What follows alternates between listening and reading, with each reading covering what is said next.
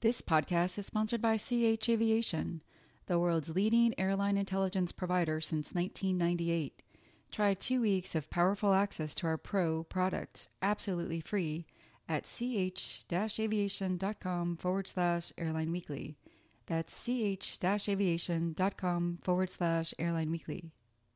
Of course, we've all come to expect Ryanair to make money with each and every earnings report. But in the first quarter of 2016, the ultra-low-cost carrier was faced with a tough environment, one that included terrorism, air traffic controller strikes, weak economies, and overcapacity. On top of that, the first quarter is easily Europe's weakest quarter. And, this one amazed me, through the wonders of hedging, Ryanair's fuel bill actually increased by 16%. So Seth, in light of that, which would be the more interesting result? That Ryanair didn't make money in Q1 or that it did? Both. I should have seen that coming. All right, well, Ryanair did make money. In fact, the airline did really well, posting a 6% operating margin. For perspective, that 6% compares with 4% for the first quarter of 2015 last year, and to negative 4% for the first quarter of 2014, so 2 years ago. And both of those turned out to be very successful years overall. So that's 6%, a really good start to the year. I'm Jason Cottrell, Vice President of Airline Weekly. And I'm Seth Kaplan, Managing Partner of Airline Weekly. We're going to talk about Ryanair's resilient quarter, and naturally we'll talk about Ryanair rivals, Wizz Air and easyJet, who are both doing fine as well. We'll talk about HNA Group purchasing a bit of Virgin Australia, and we'll check in on the TSA situation in the U.S. It's all coming up on the Airline Weekly Lounge.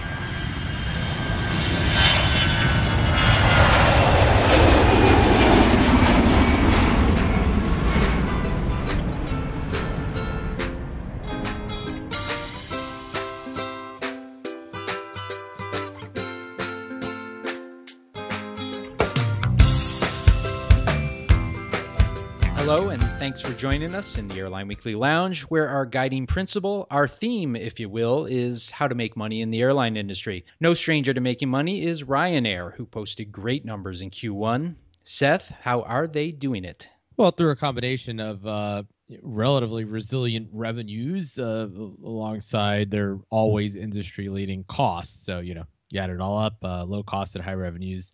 It usually enable you to make pretty good money in the airline industry. You mentioned the fuel bill increased. The impressive thing for Ryanair is it's really the non-fuel costs where it's kept doing really, really well. But even those fuel costs, you said up 16%. Sounds like it's not great, considering what happened to oil prices and the kinds of declines other airlines have experienced. And indeed, their Runaway hedges cost them quite a lot, but they grew 23% for the quarter. So the differential there still impressive. They still paid less, kind of on a unit cost basis for fuel than they had the year prior. And then on top of that, just that growth enabled them to keep knocking down the non-fuel costs. They just continue to become an ever more productive airline. So you add it all up and you get an airline that, as we mentioned there in the intro before, 6% might not sound great, but when you're a European airline and you start off the year that way, it gives you a pretty nice head start in the race. We hear about Ryanair's fantastic growth rate, and at the same time we hear about overcapacity. Growing in an oversupplied market seems like a foolish endeavor, but Ryanair is still winning. Can you unpack that for us? Well, yeah, I mean, there are, to state the obvious, the things you can control and the things you can't. The market is going to be, from Ryanair's perspective, oversupplied, regardless of what Ryanair does. It's a huge airline, but it's still only one airline. It's not the majority of capacity in the marketplace. So, so you have the industry growing faster than economic growth and thus faster than demand, and that means you're going to have downward pressure on fares. So, from Ryanair's perspective, rather, it can either let everybody else grow and not grow, which would put upward pressure on its costs. A moment ago, we talked about how well it's doing on cost because of its growth. Well, if you don't grow, you're not going to keep achieving scale, achieving those ever lower unit costs. It would hurt on the cost side. And, in terms of the revenue, I mean, look, everybody else would still be growing. The marketplace would still be growing. And so it would basically have the worst of both worlds. It would experience still some of the downward pressure on revenue because it's because it doesn't operate in a vacuum, because because industry-wide capacity would still be growing, and yet its costs would be pressured. And so, that's why if you are the lowest cost provider, you're often going to look at this and say, look, the way I can differentiate myself is just to keep growing and just to maintain that unit cost differential. That's something we see, elsewhere in the world. Let's say in the U.S. As well, where different airlines have different perspectives on the capacity situation. But the LCCs, especially the ultra LCCs, still growing very rapidly, probably because that's how they see it. Hey, look, let's just maintain our cost disadvantage. And, we, from their perspective, they would think, we've never been as dependent on revenue as the legacy carriers anyway. So, the differential, they hope, will enable them to maintain their overall profitability leadership. Ryanair has a wage freeze on management at the moment. Is it strange for an airline to be enjoying one of its most prosperous times ever and be under a wage freeze? Yeah, kind of. But they do have some other issues to deal with. They're always trying to maintain their status as a non-union airline, and just various threats all around them all the time, legal threats and so forth. They outsource a lot. They use staffing companies even for their pilots, which is something that's somewhat more unusual than outsourcing ground handling, that sort of thing. This, among other things, first and foremost, simply saving money, which they like to do. But in addition to that, it does enable them to say, look, we're showing cost leadership from the top. It's not that we're raking it in while we're asking you to help keep our cost inflation modest, because management is making sacrifices too. When you look at the other European ULCCs, Ryanair seems to be getting some separation. We talked about Ryanair's 6% operating margin in Q1. In the same quarter, Wizz Air posted a break-even margin. Vueling posted a -6%, and easyJet, over its past 2 quarters, reported a -1% margin. Is the differential between Ryanair and the rest all that significant? Not in the sense that it generally speaking, it's not increasing. You mentioned Wizz first. Actually, just looked it up. So Ryanair this year is about 6 points better than them. Last year they were 8 points better. So they both improved. But Ryanair actually improved less than Wizz Air, although just marginally so. I mean, they're both on track for an excellent year. Vueling and easyJet a little bit less so. Ryanair actually established some distance against those two, but again, we're talking about a percentage points or two, nothing dramatic. So mostly it's just Ryanair is the most profitable airline in general, and is that as well during the first quarter. But all of those very successful airlines, just a question of degree. Regarding easyJet, when they reported a few weeks ago, we said in Airline Weekly that they are downplaying the threat that Ryanair poses now that it's accommodating business traffic. Is easyJet right to downplay that threat? Look, there's obviously a big market out there, the corporate travel community. And in the broadest sense, corporations have been looking for alternatives to legacy airlines. I mean, it's nothing new. easyJet's been carrying a lot of that traffic. So, there is plenty of business to go around. But, yeah, Ryanair is a threat. I mean, they now are focusing on this segment that has been already rather important to easyJet. I mean, to be clear, that's not the majority of easyJet's business, but it's an important part of easyJet's business. And Ryanair has now decided to make it an important part of its business. And Ryanair is the lower cost carrier. So, no, it's important, but, easyJet is still doing fine and will probably continue to do fine, particularly in light of the fact that they don't bump up against each other as much as you might expect. They just have different geographic strengths. And although that might be changing a little bit, yeah, generally speaking, there's enough business to go around for the two of them. Both those airlines are growing, and should we expect that overlap to accelerate or become more of a concern in the future? Yeah, right now, not a lot of direct overlap. Ryanair, of course, just in the past couple of years has started moving into more of the primary airports. Something that easyJet has done for a long time. Yeah, I mean, look, they are, and they will continue to bump up against each other more than they had previously. But remember, in Europe in particular, when you talk about primary airports, these are not places that you can just show up in many cases. These are slot constrained airports where easyJet has spent a decade and a half acquiring a slot portfolio, and now Ryanair will also be able to get its hands on some slots. There are other desperate airlines. They're going to be in situations where they'll have to sell their slots, and Ryanair certainly has the balance sheet to do what it has to get them and so forth. But yeah, it's still generally speaking, easyJet is much more the airline serving the primary airports. It's the higher fare airline. There's enough room in Europe for the two of them. But yeah, if the simple question is, would easyJet probably prefer Ryanair to do what it's doing or not, you'd have to say probably not. Ryanair obviously saw an opportunity there, as Michael O'Leary has been going around saying over the past couple of years, to be nice to customers, and they're doing well with it, and certainly, at least to some degree, moving in on a territory that easyJet, well, although it didn't have it to itself, it was the largest low cost carrier that was providing somewhat of a corporate travel focus.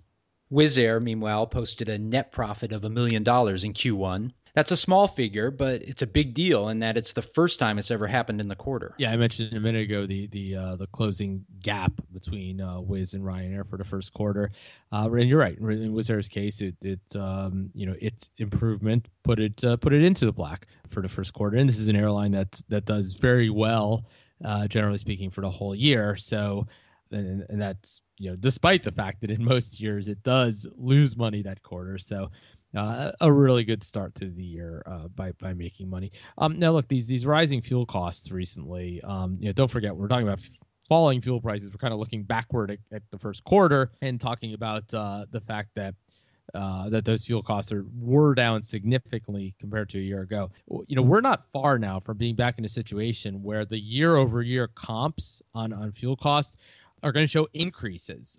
Absent hedging, just increased spot prices. And if that continues, then obviously it's going to put pressure on the cost side on all airlines. That has been a massive tailwind for everybody, almost everybody anyway, in the world. And they've, on a year-over-year basis, many airlines have by right about now pretty much lost that. So so we have to keep an eye on that, because with all kinds of other issues to face, if we don't continue to have declining fuel prices, as indeed we have not had for the past several months, that's going to be bad news for everybody. But Wizz Air certainly in about as good a shape as anybody. Wizz grew capacity 20% year over year. That's in the same ballpark as Ryanair's 23% growth in scheduled capacity. Both are healthy numbers. These two carriers are already butting heads on the route map. I guess what I want to know is, how is this going to play out? Good question. Yeah, it's for a long time they really did stay out of each other's way. Eastern Europe was mostly a hole in Ryanair's route map. It didn't dabble much there, and Wizz Air is very much an Eastern European specialist. Now, one, I don't want to say little known fact, but I don't think everybody knows. Do you know Wizz Air, of course, the sort of ubiquitous in Eastern Europe? Do you know, Jason, what its busiest airport of all is? No. It's London. So it actually has more operations there, but what it does from there is fly to Eastern Europe. A lot of migrant traffic, as well as Brits going on holiday to all the lovely places in Eastern Europe. But yeah, so now you have Ryanair going to the east and really taking on Wizz in its own neighborhood. Look, it's Wizz, because it's smaller and because it is so Eastern European focused in general, is the more vulnerable of the two. It's in great shape. It's making a lot of money, but if it is now in Ryanair's crosshairs, you have to worry more about Wizz than you do about Ryanair, because Ryanair is just, as the larger airline, the more geographically diversified airline, is just more able to move capacity around than is Wizz. So you'd have to call that not great news for Wizz Air, but again, we're talking about an airline with very low costs, an airline backed by Indigo Partners, the sort of the successful ultra LCC investment and management group, the airline that backed the transformation at Spirit and is behind the one at Frontier and so forth around the world. And again, just an airline with very, very low costs following a model that has worked very well around the world. For all of these carriers, how big of a deal was it that Easter was included in Q1 results? Oh, a very big deal. Busy travel period. So yeah, it sometimes falls entirely within the first quarter, sometimes entirely within the second quarter, and then sometimes if it's either at the sort of end of March, beginning of April, you can have some of the traffic in both periods. So yeah, when we talk about those, in some cases, slight improvements for the first quarter compared to last year, that can largely be explained in some cases just by the fact that Easter was during the first quarter. By the way, Passover this year was firmly within the second quarter. Easter and Passover, more often than not, roughly coincide. They come about the same time. This year that didn't happen. So, in places where that matters, Passover was the second quarter event. But not a huge impact on traffic in Europe. Easter is the far bigger holiday. Okay, let's close the European ULCC segment of the show. Say that 3 times fast. With an existential question. Seth, who'd you rather be? Ryanair, who is facing a sea of zombie airline competition, many of which, of course, are weak airlines, or Spirit Airlines, who at the moment in the U.S. is facing much more rational competition, but also much more healthy competition? This is a tougher question than it should be, and I'll tell you why. So generally, the answer is you would rather face the more rational competition. You'd rather be operating in a more healthy environment. Even if that means healthy competitors. Just running through my head, just all the times that sort of exasperated airlines have talked about how they wish their competition would be more rational, and then when they've been happy that it was more rational. So yeah, generally speaking, that's the case, and you would say you'd want to be Spirit. The thing though is that Spirit, I talked a minute ago about somebody being in somebody's crosshairs. What did I say? Wizz Air, Ryanair's crosshairs. Spirit is very much in the crosshairs of that competition. They are taking a very different approach. I'm talking especially about American Airlines, because Spirit competes head-to-head in a lot of markets at Dallas-Fort Worth. But, certainly Delta was the first to come out with, one of these basic economy fare products where, it's an ultra LCC type of fare product. You buy it and it's totally non-refundable. You don't get an advanced seat assignment and so forth. American and United are both going to do that. Those airlines have rather clearly drawn a line and decided that they're not going to let the ultra LCCs continue to grow under their noses and under the noses of the legacy airlines, that is, which is different. I think Spirit for a long time just sort of looked at this, and not only Spirit, Allegiant and Frontier as well, but as, hey, you can start one flight a day between, Dallas and Chicago and then, between Dallas and New Orleans and, all kinds of other markets where, they're huge markets. And the legacy airlines will basically let you get away with it as long as you're not competitive on frequencies against them. As long as you're offering a kind of service that corporate travelers aren't going to be tempted by and that sort of thing.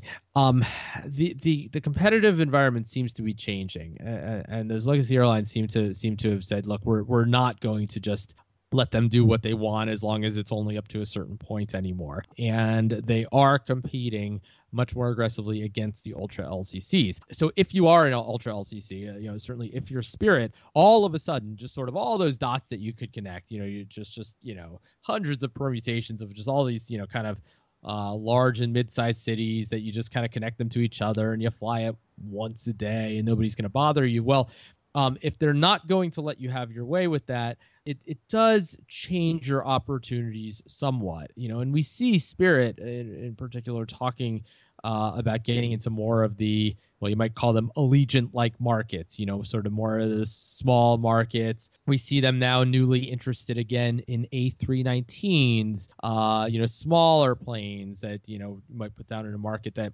can't support a service on a larger plane.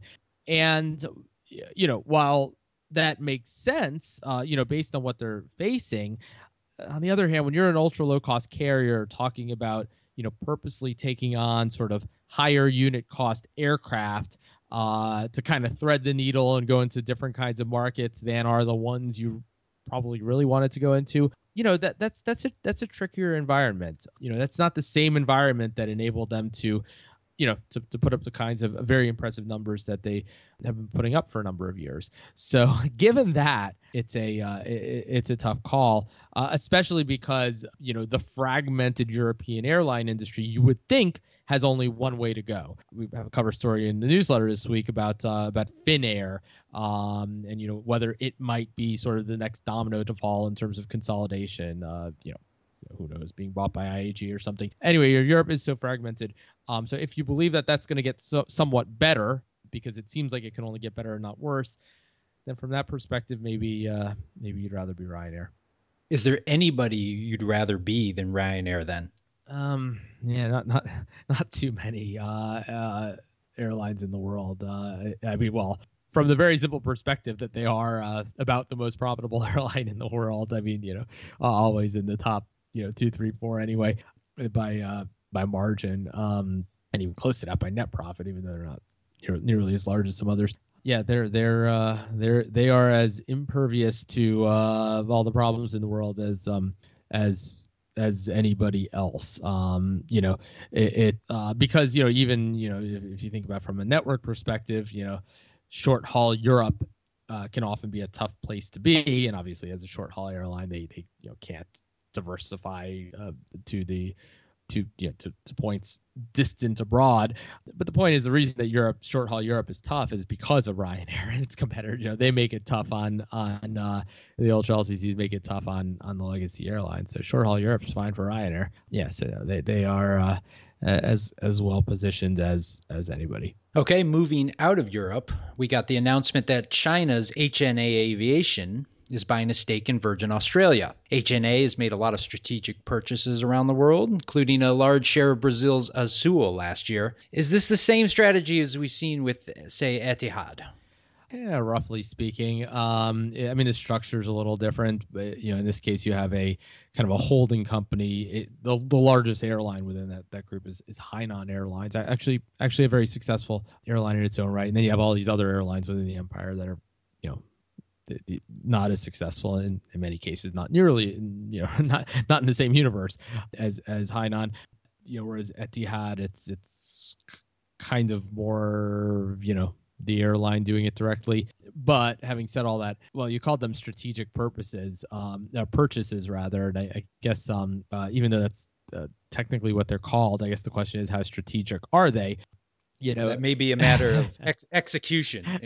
Yeah. It's I guess some of them at least are. Well, I don't even know if I could say that. I was going to say maybe less of head scratchers than some of the Etihad ones. Look, they bought a piece of Azul in a Azul operating in a very, very tough Brazilian market right now. Maybe over the very long term that'll turn out well. Aigle Azur in France, a French airline, and so forth. And now this, Virgin Australia, an airline that is full of strategic owners, and maybe light on owners who are interested in financial returns. If you look at just who owns the airline.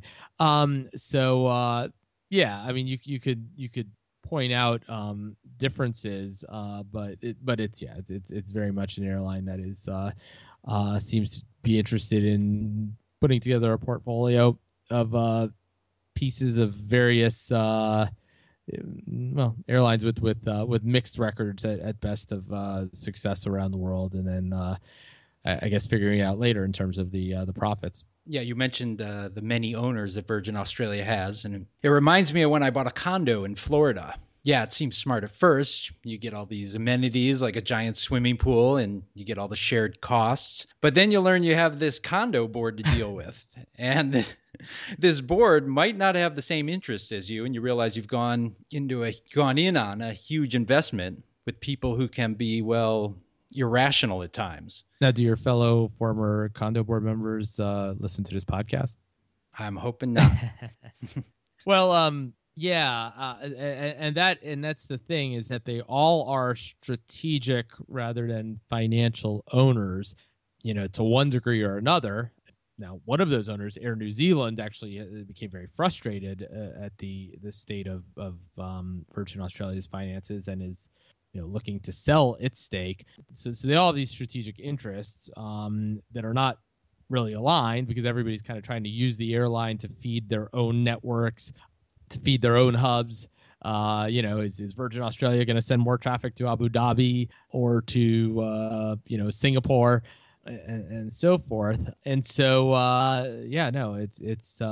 it can be a mess, as the airline's financial results show. It's taken on all kinds of complexity and cost in recent years compared to the low cost carrier that it began life as, originally Virgin Blue, and really without financial results to show for it, even as Qantas, operating in the same environment, has really turned itself around. So look, HNA just might be looking to park capital in various airline investments around the world, and Virgin Australia was happy to have a buyer. No, it's an airline that clearly has issues, and with a lot to be determined, particularly about what happens with Air New Zealand's ownership stake, because that's clearly a very awkward situation right now. Air New Zealand, Virgin Australia, important joint venture partners, and Air New Zealand would probably hate to lose them as a partner across the Tasman, but clearly not interested in owning a part of a business that's performing as Virgin Australia has been performing. And back in the U.S., we haven't talked about the TSA situation on the show. That's mostly because we're a business show, not so much about operations. But here we have operations affecting business. Very much so, yeah. For anybody who hasn't read a newspaper or watched the TV newscast and only gets their information from the Airline Weekly Lounge, God help you. God help you. Yeah, exactly. So you have these really long lines at security in the U.S. And there are all kinds of reasons, but just it starts with more people traveling and fewer security screeners, and the math on that isn't good. So you have lots of passengers not making their flights. You have bags being mishandled because of this, depending on who you ask, combination of either understaffing or not using the resources that exist well, probably some combination of the two. And so you had airlines complaining pretty loudly about that, and more recently actually pitching in to help, because they realized that, look, in the end, if air travel becomes so much of a hassle that people don't want to do it, if there's some way that they can help without breaking their own balance sheets, then they want to do that. And fortunately, U.S. Airlines doing well enough these days that American Airlines went out and spent $4 million hiring people to help TSA. Delta had already lent some of its own staff to TSA. Others are doing it too. Airports are doing it too. Basically, the idea is that you don't need a uniform screener carrying the bins back to the front of the line, that sort of thing. So the airlines and airports sort of helping out with those functions so that the screeners can screen. It's look, TSA, by all accounts and appearances, keeps Americans safe and people who travel to America safe. There are people who would dispute that, but the reality is that, look, there hasn't been a 9/11 since 9/11, and it's not only because nobody has tried. Intelligence has improved also, and so forth. It's not only about the airport checkpoint, but what also, though, unfortunately differentiates the U.S. from a lot of the world is that this situation of having people just waiting hours to be screened is something you don't generally see elsewhere in the developed world. And so it's absolutely a commercial mess for airlines, both because of the costs they incur, the direct costs in terms of reaccommodating passengers who don't make it through the line in time to get to their flight, even though they've shown up 2 hours before their flight and so forth, and whatever impact it's having on bookings. People saying, well, I'm just not going to bother flying, especially in the shortest haul markets where we're driving or taking a train is an option. Another reason we haven't had it on the show is because I don't find it particularly interesting. And I know you think that's, or everybody probably thinks that's sacrilegious. And yes, I think it's extremely important. But the reason I don't find it all that interesting is because I know how this is going to turn out. It's going to get fixed. I have every confidence that in August, maybe even sooner, lines are going to die down. Seth, am I a arrogant fool? No, and I agree. From a, in terms of an intellectual exercise, it's not the most interesting thing. It's as I said, just simple math. You need some more screeners. You need to schedule people better. You need to some new approaches to doing some things. But yeah, it's there are more interesting things in the world to talk about, even though, as you said, it's very important. Yeah, no, this is going to get better. Look, they are hiring and training new people. The existing people are working more overtime. As I mentioned, the airlines and airports are pitching in. It's going to get solved. It's a solvable problem. Look, it's a very busy period right now. I don't know that it's going to be solved by the July 4th holiday, for example. But already this past weekend, the lines were bad, but in some cases it was sort of people were pleasantly surprised. More often than not, people being told to show up 2 or 3 hours before their flights, found themselves with all kinds of time to spare on the other side of security once they got airside. The problem is that when you have to tell people to arrive so early, even if most of them in retrospect didn't have to, you're just really wasting people's time. It's just a huge strain on productivity in the country. And, again, it just makes air travel less attractive. But yeah, they're going to fix it. And on that optimistic note, we'll leave it right there. Thanks for joining us in a place where there's never, ever a line to get in, the Airline Weekly Lounge. Never a line to get in. That doesn't sound good, does it? Yeah, we just lost the whole velvet rope crowd. You mean the cool kids? Yeah, them. I don't know those kids.